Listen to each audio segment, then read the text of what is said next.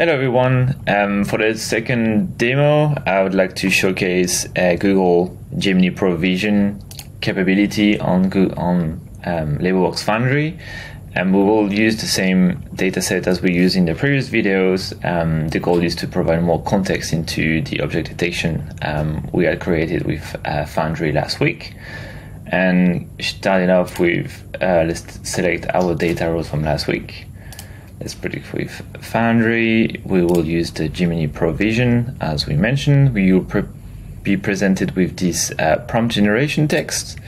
I have already one ready for me, and I'll just copy paste it and generate previews. And what's really cool with the way we've done that with Foundry is that if you're not happy with the inference you're gonna get, the predictions, you can basically change and tweak this to be more and more specific to your use case. Okay, this might not be that specific, but there is no traffic light, so I'm happy with that again. 5 vehicles, green light, 9 vehicles. A bit blurry to determine this, but okay. So I'm pretty happy with that, but as I mentioned before, if you're not really happy and if you want to have some more specific, you can always tweak your prompt and generate some new previews. And then once you are fully happy, you can basically submit, as I will do for myself now. So you will see your Gemini Pro Vision job right here, but you can go to the notifications tab to have the progression live.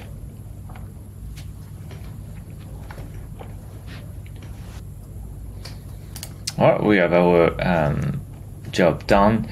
Just a side note that if you have any issue, not really pertaining to Labelbox, but on the model run or any particulars that are flagged as issues, there is a log error that you can download, and you basically will get this kind of prompt.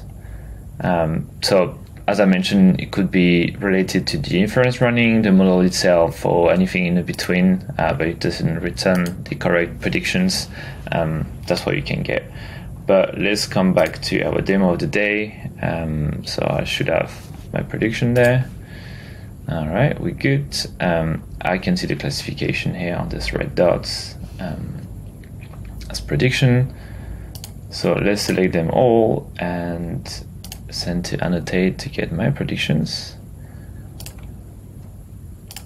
Because I want those to be reviewed by humans, I will send them as initial labeling tasks, which means there will be predictions, so no actual label just yet.